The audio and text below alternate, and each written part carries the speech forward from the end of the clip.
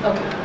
I had gone to the National Teachers Science Congress where I represented Silver Oaks, and in the conference, in the national conference, there were teachers from across the country who had come, and they were presenting the work which is done by their schools in the science, in the arena of science. So I had gone representing Silver Oaks, and I was talking about the books that are being used by the middle school, by the 7th and 8th classes, and I was talking about how we have developed them, why we have developed them, how we have developed them, and how they are impacting. So that is what I shared over there in the national conference. There were about 1,000 papers which had come in. We had also sent our paper, out of which about 250 people were selected, and they had come there to present their papers.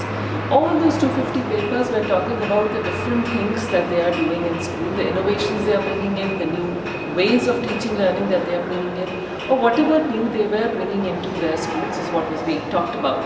I talked about the books and the impact of the books and how it is being perceived by the student and how it is helping in learning better.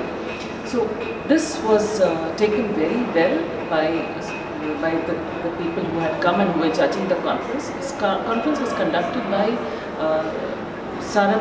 Vikram Sarabhai Research Center. So they are extensively doing a lot of work in science, and this was in collaboration with the Government of India and the Government of India, the Science and Technology Department.